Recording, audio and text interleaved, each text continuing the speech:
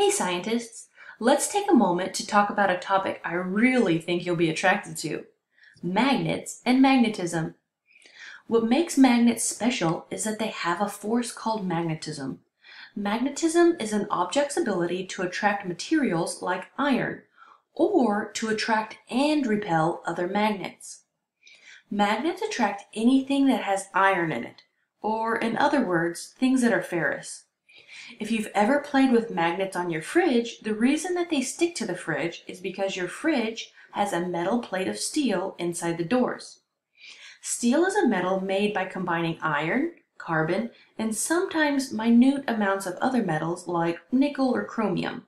If you take your magnet and try to stick it to wood, a non-iron containing metal, glass, or plastic, your magnets won't work and they'll just fall to the ground. Magnets work by creating a magnetic field. This is when the electrons from the negative side attract the positive side. It creates a space that will attract protons or positive charges.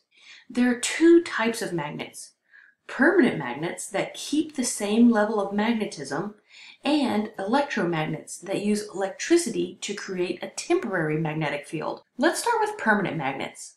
These are all the magnets you're generally familiar with.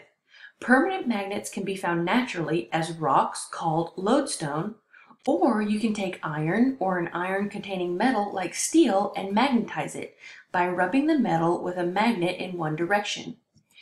This rearranges the metal's electrons to make it magnetic. Electromagnets are magnets that you can turn off and on.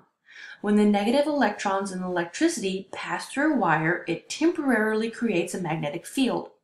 You can make an electromagnet pretty easy by taking a piece of iron or steel. For us, we'll use an iron nail. You can then wrap your nail in a bit of copper wire. We use copper because it's a really great electrical conductor. Then use plain coated wire to attach the copper wire and the nail to a battery.